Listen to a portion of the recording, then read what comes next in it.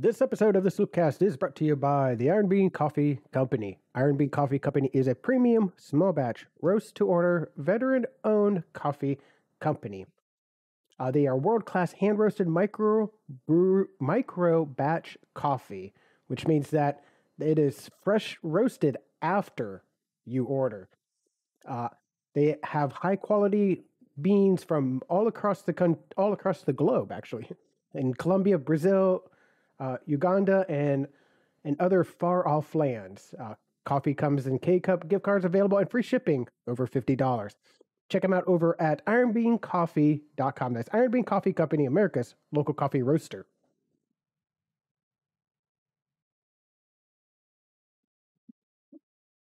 What is up, YouTube? What is up, Discord? How you guys doing? A lot of water for me today, Jared. Yeah, that post-COVID cough stuck with me for a minute too. I can't shake it, unfortunately. So if you're watching this on YouTube here, you're gonna see a lot of my water bottle today. Kyle, we're gonna make fun of Michigan today. What do you think about that? Oh, yes. I have the wrong dang frame up. I forgot to change the frame. Hold on. Before we get Change started. that now. Before we get started. I have the wrong dang frame up. And now, of course, I can't do it quickly under pressure. I can't find the one I need. I was crumbling under the pressure. Right there we go. There we go. All right, let's get started, Jared. All right, let's go.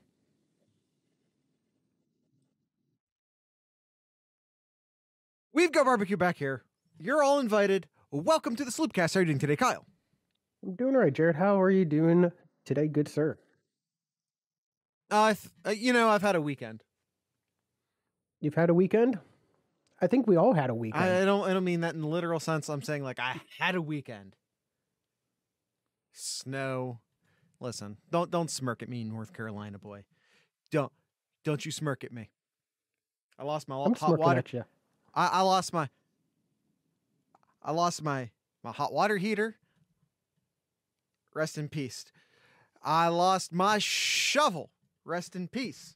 My salt reserves gone. I even broke my push broom, although I think I'm going to be able to save that one. Duct tape? Super glue. Oh, you're making me laugh. Don't make me laugh. I'm going to cough, Jared. I wish I was kidding. All right. This is a silly season. This is where we get to talk about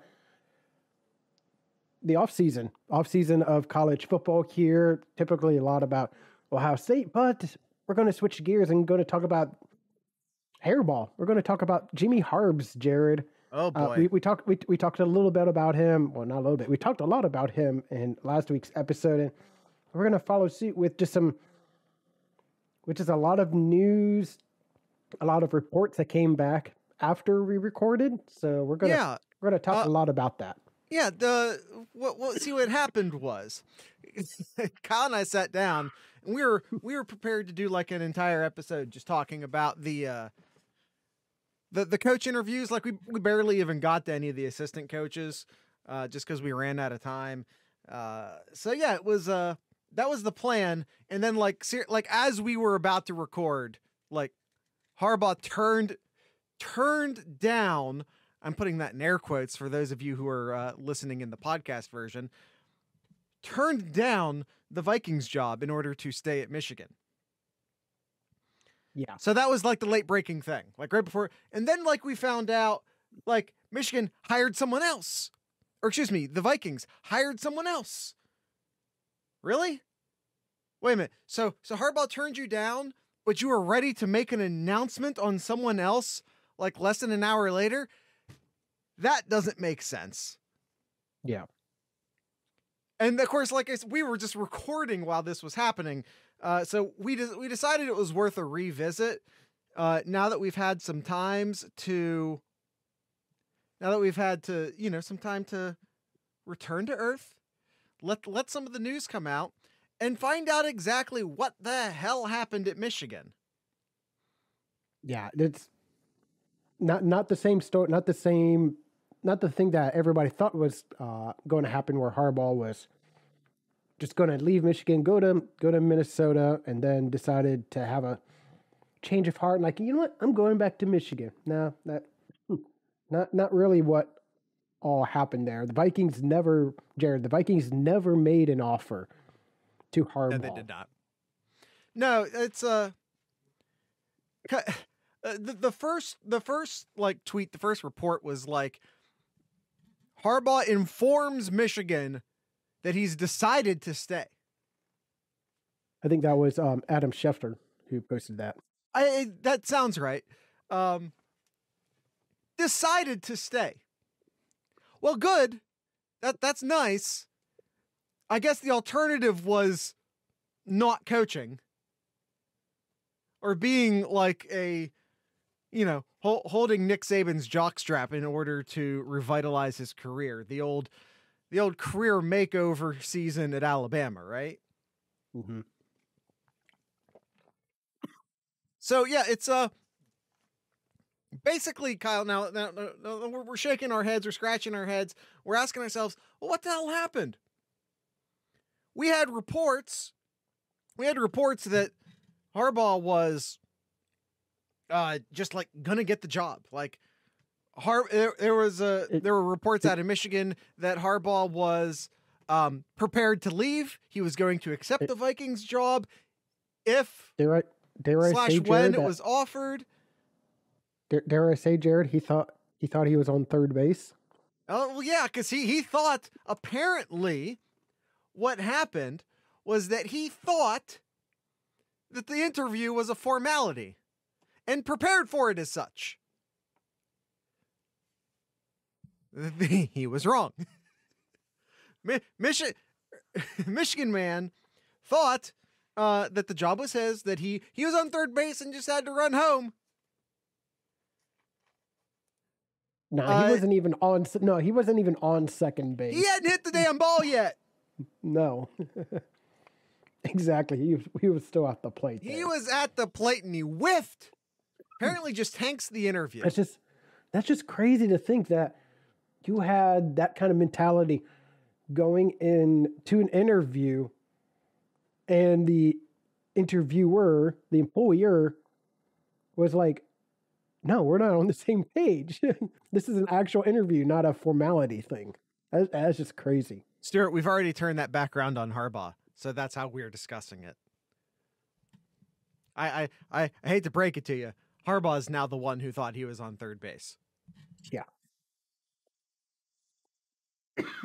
Thought he was born on third. Thought the Vikings job was his. Yeah, and he even told his staff, like, hey, just take the week off. Yep. We'll discuss. We'll deal with it when I come back. Yeah, and just take a week off. Just take some time off. The important week. Well, it used to be the important week of the year, where it was the National Signing Day. Yeah. Just take that week off.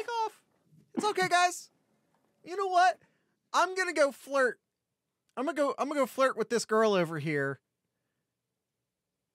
But hey, wife, just go take a vacation. You go take a vacation, and I'm gonna go take a vacation with this lady over here. Jimmy and then Harbaugh, we're shocked, ladies and gentlemen. And then we're shocked that apparently the staff hates him, which isn't new. Like, let's not get this twisted. There have been issues between Harbaugh and basically, well, literally everybody else, right? He's pissed everyone at Michigan off with all of this NFL flirting. Now, why would he be pissing everyone off is the question I have, because y'all signed that contract. And this is more towards the administration, right? Mm-hmm. Not towards his assistant coaches.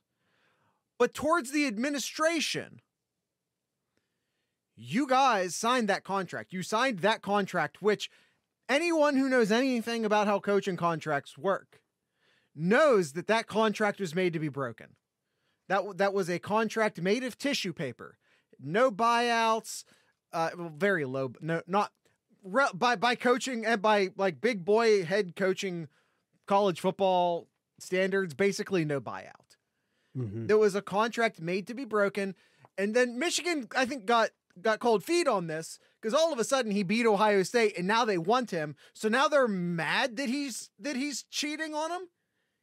They're mad that he has wandering eyes all of a sudden. Y'all signed the contract.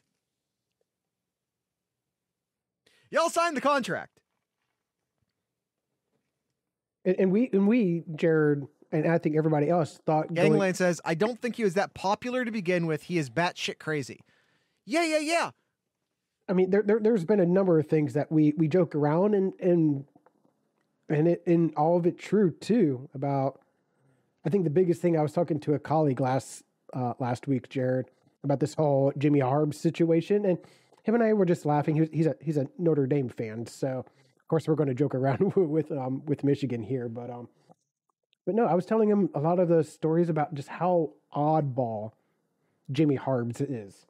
And the one story was about him sleeping over at a recruiter's house. And he's like, no way. And I said, you didn't know about that? Oh, those Notre Dame fans are such casuals.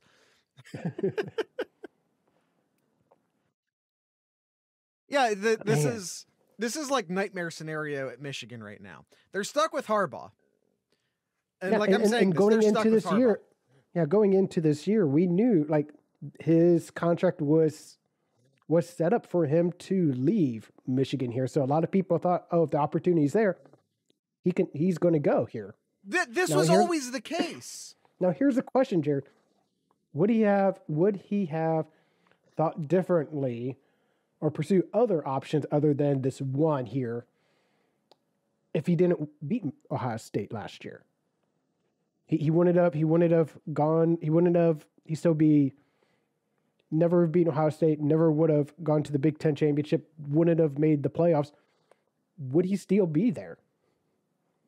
I think so. I don't think Michigan wants to fire him. Now, Michigan probably would have been much more pushy. Like, yeah, go take that. Do you want to take our jet? You want to take our jet to Minnesota? You can have our jet.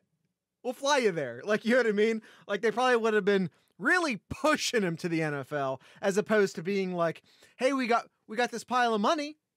You want to stay? Because like they're riding the high of finally beating Ohio State. Because only in Michigan are the standards so low that one win in 7 tries, whatever it is like all just you're falling prey to recency bias, Michigan. Do you not know what recency bias is? Just because you won the last one. Yeah. Just because you won the last one doesn't mean you're going to start winning them. It's not 1 in 8, is it? That would be 9 tries. And then that would... he's I think he's 1 in 6 with the duck. Well, let's call it what it is. It was a duck. Yes. All right, Jared. The next thing I want to talk about here is about... Should we add first? Yes. We're talking about one of the coaches here, but we'll talk about that after we hear from our good friends over at the Iron Bean Coffee Company located in Harrisburg, Ohio. That is correct, sir. Perrysburg, Kyle, did you know? This is basically almost kind of Toledo. It's in the Toledo area. It's the Iron Bean Coffee. Oh, we got the Iron Bean emote down in the chat. Although that doesn't come through on the YouTube thing, unfortunately. But yeah, that's right. We got an Iron Bean emote down in the Discord chat because we rep. Buckeyes Access talk about the Odin. Yeah, let's talk about the Odin. The Odin is a dark. Oh, what is this? Kyle, it was kind of blurring. I got this from ordering the recent couple of coffees. I thought that was a sticker at first. Is that a sticker or is that a patch? Nope, that is an actual patch, Jared. That is rad. I'm jealous.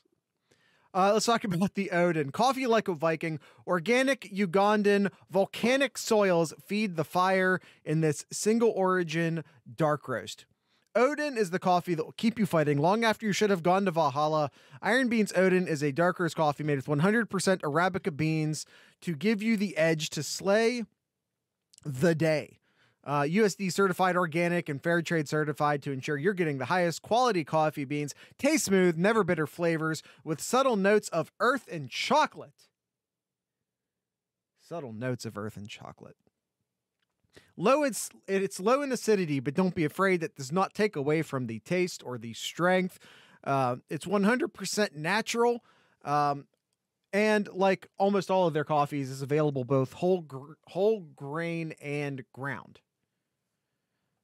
Kyle, should I talk about the Loki? I'm only going to talk about one more. Should I go Loki or Thor? Loki or Thor? Well, you went with Odin, so let's go with Thor. That doesn't make any sense, but sure, let's do it. I'm not going to try and figure out exactly what you meant by that.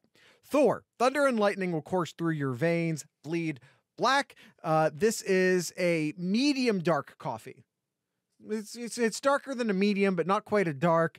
Iron Beans Thor is a medium dark roast coffee made with 100% Arabica beans. Just like the Odin, it is USD certified, organic, and it's also fair trade certified to ensure you're getting the highest quality coffee beans. Taste smooth, never bitter flavors with a subtle thunderstorm and lightning. It tastes like thunderstorm and lightning. How could you go wrong with that? Yeah, like I said, just like the Odin, it's fair trade certified, USDA organic. It is available both ground and whole bean. And Kyle, the Thor is currently on sale. And did you know you can save an additional 13% off by doing a subscribe and save service? So, you can find Gangland says weather talk. You made Suncard proud with that one, Gangland. You can find your new favorite coffee over at ironbeancoffee.com. That is Iron Bean Coffee, America's local coffee roaster. All right, Jared. We talked about Jimmy Harbs and how he thought he was on third base here, and let's talk about what came after that here. We called it here. You have the title here, Mutiny in Michigan. Yeah, I'm not going to, I wanted to name the episode Mutiny in Michigan, but I figured by the time we got this out, like it probably would have been done 1,000 times. So I'm going to have to go with something else for the actual title of the episode, but let's call the segment Mutiny in Michigan. Josh Gaddis, the offensive coordinator for Michigan, has left. He is taking a parallel move. He's taking a parallel move to Miami, which quite frankly, like, Michigan and Miami really shouldn't be on the same level as far as football goes. Now, are they or aren't they? A different conversation, a different day, I suppose. But it really should be Michigan up here and Miami down here, right? Well, depends on what part you're talking about. If you're talking about the program itself, yes. If you're talking about everything, including location, maybe it is parallel. Miami is overrated in my opinion, but I don't know, maybe catch some flack for that one. But yeah, the Josh Gaddis, of course, just won the Broyles Award, which, if you don't know, is the award given to the assistant of the year. It is what Hurricane fans are listening to this Loopcast. No, it's for my Miami slander, just as like a city, not as a university. Yeah, and apparently Josh Gaddis sends a text. Oh crap! I thought I had that one in the show notes. I might need to find that one. But Aaron Torres, I do have this one in the notes. Essentially said he pissed off Harbaugh, essentially saying that Josh Gaddis is pissed off with Harbaugh over the last month and was looking to get out. Now, what a turn of events if you're Josh Gaddis, because there was a lot of rumble that which turned out to be when Harbaugh left for, well, first it was like the Raiders, right? And then it was like, oh, okay, well, actually, maybe it's it's the Vikings, but like everyone was preparing for Harbaugh to leave essentially. And it was not received well by many people. But there are a lot of people who are just like, okay, you know what we do? We just take Josh Gaddis. We're going to Ryan Day this shit. We're just going to Ryan Day this shit. We're just going to take our offensive coordinator. We're going to make him the head coach, and we're going to try and keep this train rolling. Because again, in Michigan, one good season's a train. I don't know if Kyle does an engine is a single car train a train, or is that just like an engine? Does that count as a train? That's just the train engine, right? Is not the train, the idea of the train is that it's multiple. It's part of the train. Yeah, that's what I'm saying. Like one good season does not a season, not one good season does not a train make. It's not a train unless they're trained together, right? Okay, Kyle does not want to engage with my shenanigans. Nope. I'm not. It's not a good analogy there, Jared. No, it's not an analogy. Literally, the idea of something being a train is that there is multiple of it. There you go. It isn't a semi-truck if it isn't holding anything. That's not true, because that's what makes it a semi. Because it doesn't have a bed. I need to move forward. Moving on here. So there's a lot of Michigan fans right now just saying, oh, he wasn't in on the program and good riddance and blah blah blah. As Jared said, like he won the assistant coach of the year and could have been the head coach at Michigan. Mm-hmm. Yeah, and he did really good things compared to what Michigan's offense has been the past number of years, which has been pitiful. Let's see here.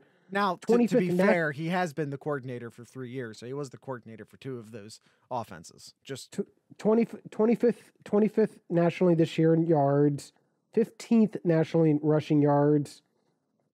Let's see, 16th in scoring 35.8 points per game. We haven't seen that kind of offense in Michigan in a very long time.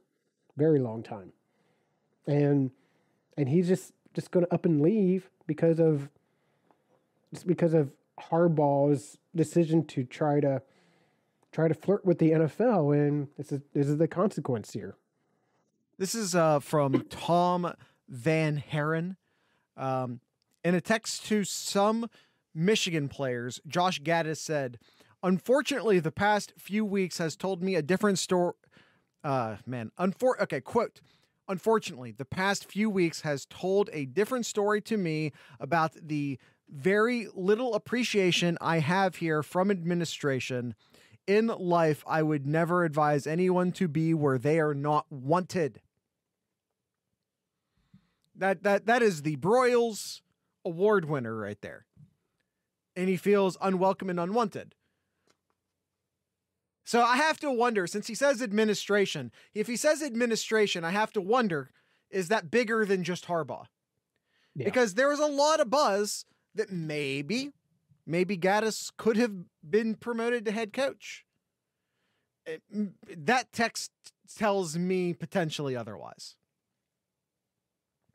Josh Gaddis, and let's be very clear, I don't know if he's like if we're talking, like Michigan would be different because he'd be like an in-house promotion, right?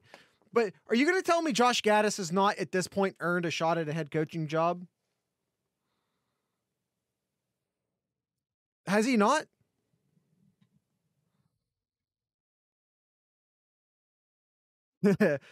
Gangland says, he said he called plays at Bama and Saban said no. That doesn't mean he called all. I don't know. I don't know anything about what happened with him at Bama. But I'm saying I think Gaddis, and I'm not saying necessarily like a Michigan level job, but you're telling me Josh Gaddis couldn't get a look from, I don't know, Tennessee? Not that Tennessee was, but you know what I'm saying? Like that sort of second tier program in a big boy conference. I think Josh Gaddis has earned a Power 5 level head coaching job. Tennessee fans can come get it. I don't care. I'll fight a Tennessee fan. I'll knock the remaining tooth out of their head. I don't give a shit. Yeah, so it's full blown, like, and again, his open flirting with the NFL pissed off a lot of people, even though the people at Michigan, like, you ever someone tells you something and then you sort of like over respond to it as a way to try and prove that you're not mad when actually you are, but you don't want but you're like, you're ready to move on. You're ready to move on. You're still a little bit mad. It's not okay. But you say, no. It's okay. It's okay. It's no big deal. I promise. I swear it's no big deal. And you almost like over explain it and go over the top because you're trying to just make a thing that was a deal and turn it into a thing that's not a big deal. I promise. I swear it's not a big deal. Like when Harbaugh said he was coming back, like every single Michigan account tweeted. Like they went overboard to just sort of be like, we're not upset and we're happy and he's back and we're definitely not mad. Let's make sure to tweet from the football account, the athletics department account, the official university account. Let's tweet from all the accounts and make sure everyone knows how not upset we are by everything. But then Ohio State fans followed suit and it said, we're happy too. Yeah. Which I saw some real confused Michigan fans who were just like, why are you happy about this? I'm like, one win out of 7 doesn't get us like we're mad. Don't get us wrong. We fired the entire defensive staff over it. Don't get it mixed up. We're not going to let it happen again. But at the same time, we know who Harbaugh is. He is who we think he is. One win, one loss is not going to change our opinion of that. And by the way, Kyle, it also should be noted. Gangland says Jim Harbaugh is Michigan's John Cooper. I don't know. I feel like Ohio State had really good teams under John Cooper. Like they just couldn't quite get over that hump. I don't know. Outside of maybe his first year or two, Cooper had really, really good Ohio State teams consistently.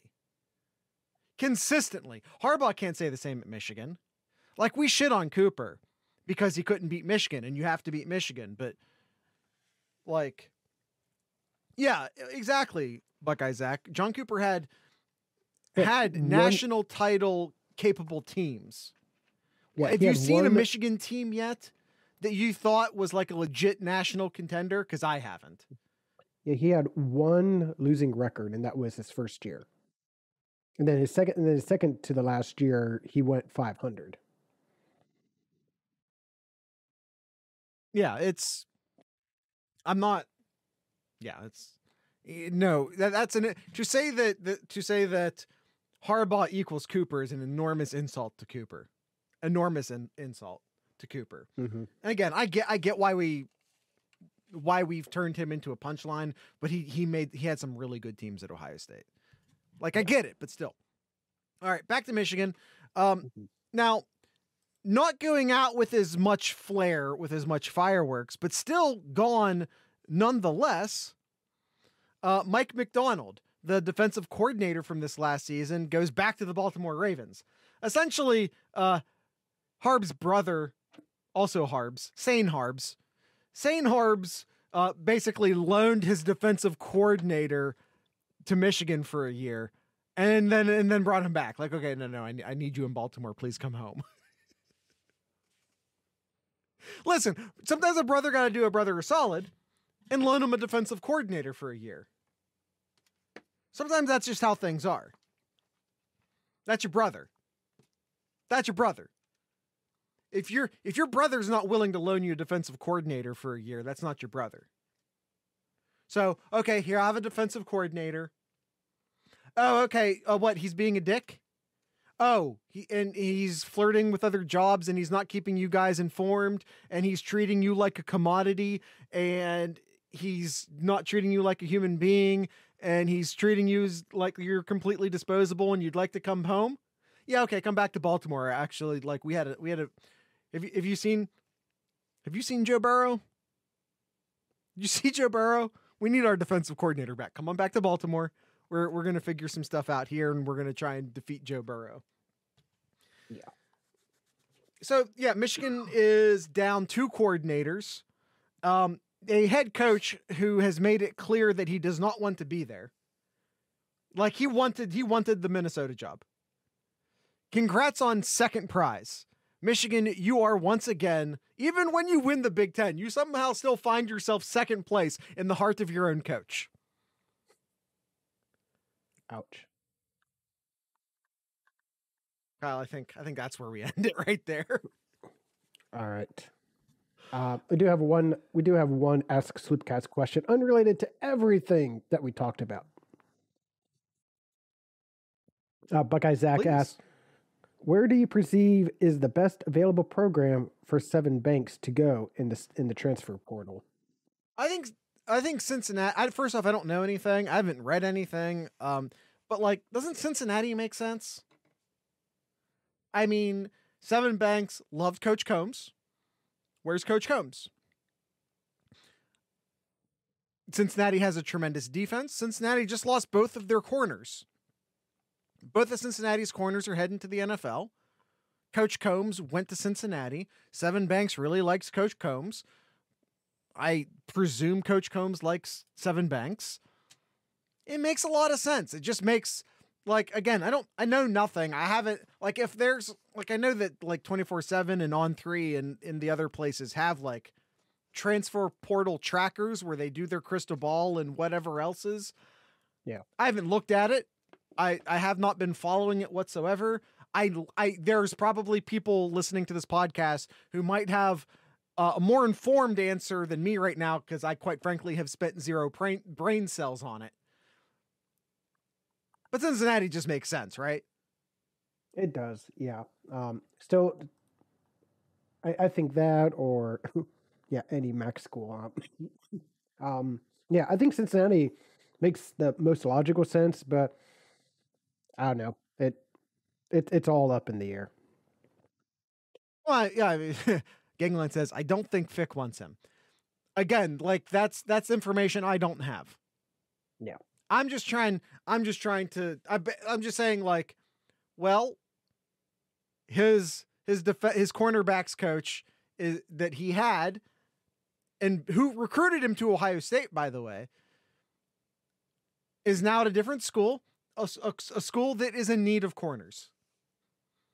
It just makes a lot of sense. It's kind of like, I don't know. Let's say, for example, Ohio State was having some issues at safety, and then they hired a defensive coordinator, and then one of the safeties at the defensive coordinator's old school was looking for a new spot, and then he decided to come to Ohio State. Like, I know that that's like a weird hypothetical situation, but you know what I'm saying. Like, it just makes a lot of sense. It just makes a lot of sense. Yeah.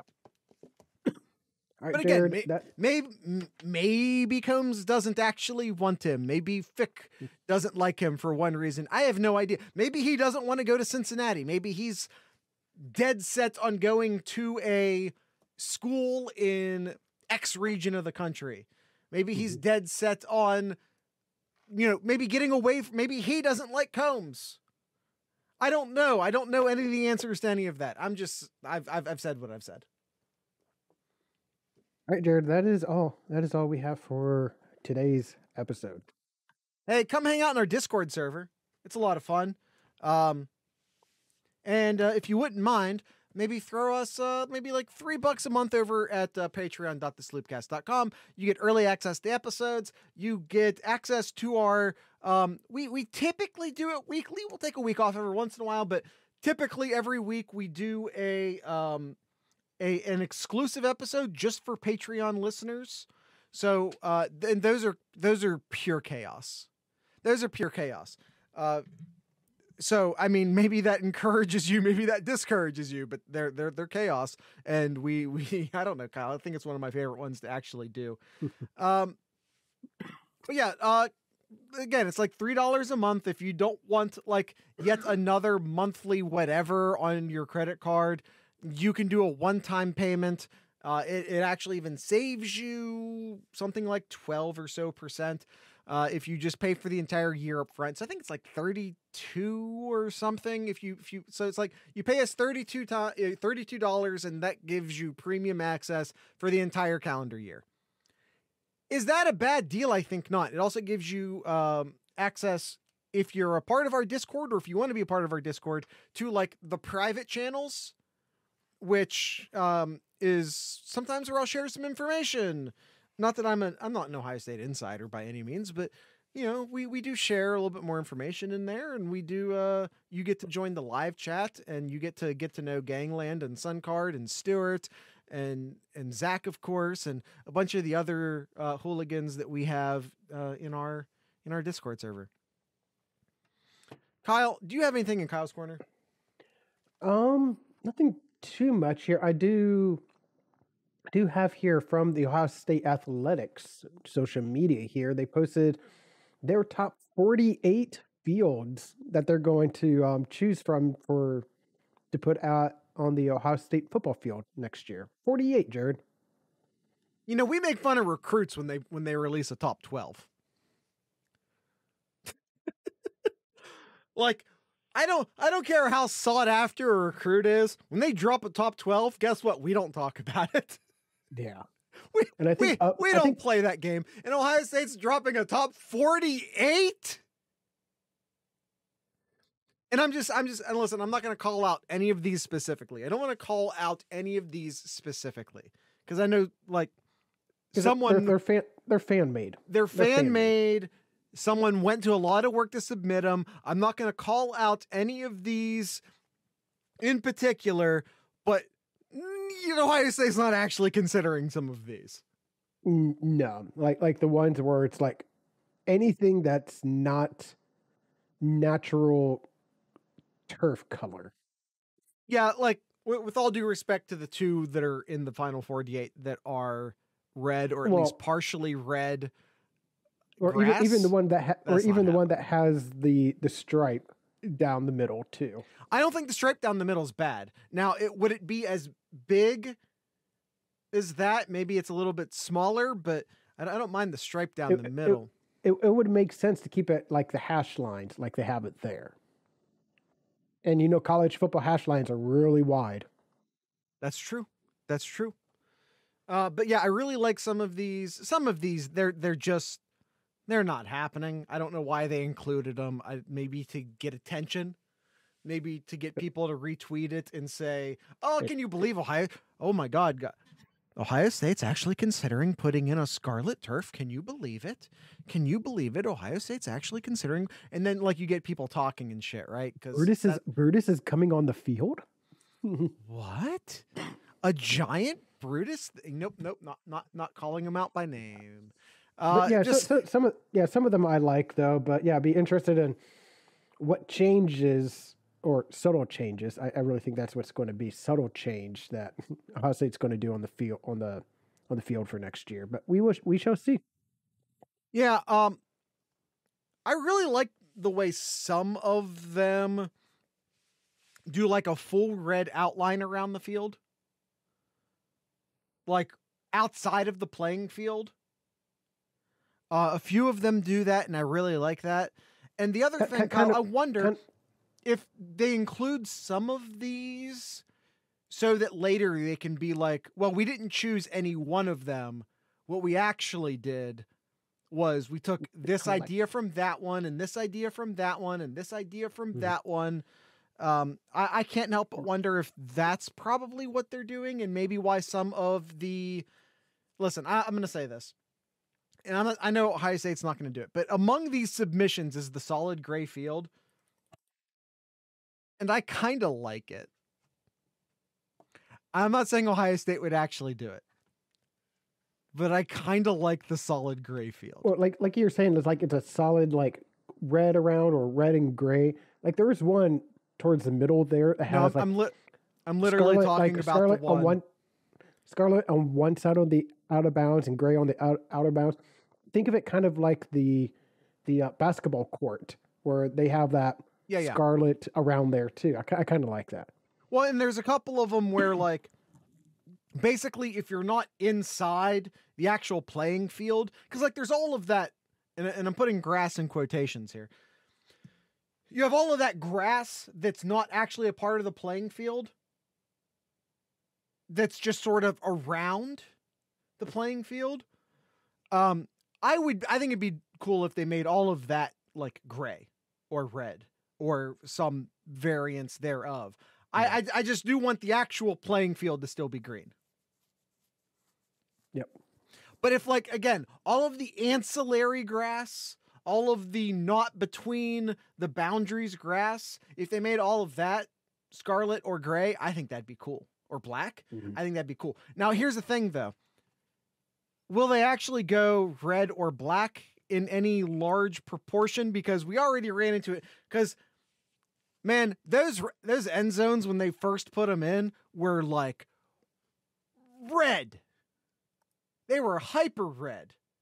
And then they faded after not too long. So I can't help but wonder if they're going to put red in again, that they don't have some sort of plan or something to protect or preserve the color in it, because they faded out bad. They looked real cool at first, but they faded out bad with those solid red end zones. Yep. All right, Jared, that is it. Go ahead and hit us home. Yeah, tonight's ending music, Kyle, we're going back to the Cincinnati bands. We're going to do Cincinnati bands this week in honor of the Bengals trying to break that Super Bowl curse. And we're going to a band called Harbor, which is spelled Harbour. Harbor, they are, Kyle, get this, from Cincinnati. They're sort of they're an alt-rock band. They're an alt-rock band from Cincinnati. So, you can check them out yourself by going to their Bandcamp page, which I will link. If you're listening to the audio version of this podcast, you can just stick around and you'll hear it for yourself. If you're listening to the YouTube version of this podcast, then you can go ahead and click the link down in the show notes to listen to the song. So with all that being said, Kyle, I'd like to encourage everyone to drink local beer. I lost it. Drink local beer, listen to local music, and of course, support your local podcasters. Once again, this is Harbor.